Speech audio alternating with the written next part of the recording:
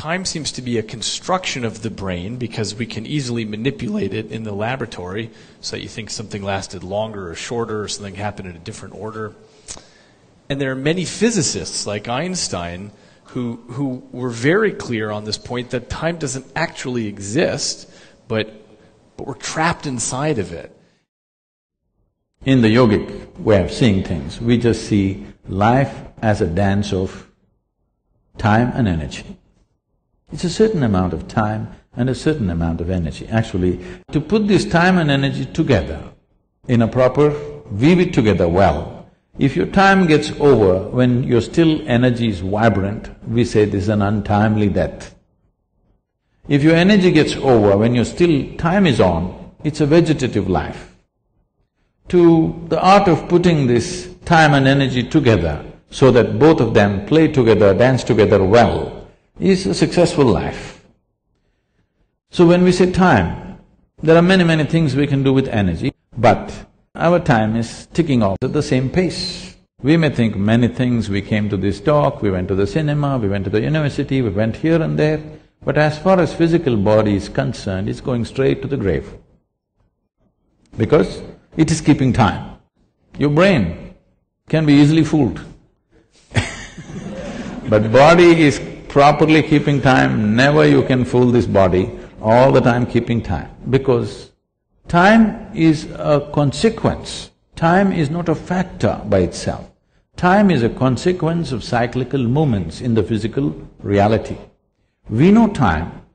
If the earth spins once, we say it's a day. If the moon goes around us, we say it's a month. If the earth goes around the sun, we say it's a year. Our idea of time has come essentially because of the cyclical movements of everything that's physical around us. This is the nature of physicality. Physicality is essentially cyclical, whether it's atomic or cosmic, everything is cyclical. The moment you're identified with physical nature, time is a big factor. If you dissociate yourself with your physical nature, if you sit here and if you have a little space between you and your physical body, because what you call as my body is an accumulated process. It is something that you accumulated, it's just a piece of the planet. If a little space comes between you and your body, suddenly time is not a factor.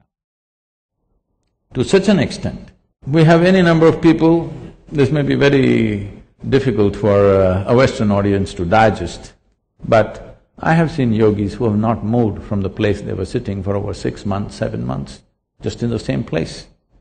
By any normal standards, your body should not survive that. But once they sit down, they won't move, just like that, not moving at all. Because once you distance yourself from your physiological process, time is not a factor. Right now you're sitting here, it's not your watch which is keeping the time, it's your body. If I make you sit here for 3 hours, your body says it's enough. But suppose you did not have a body, we are going to sit here for 3,000 years, what's the problem? So essentially, because of your rooting in your physical platform, which you call as the body, which you built over a period of time from the accumulations that you gathered from this planet, that is the basis of experience of time. If you distance yourself from that, there is no consequence of time on you.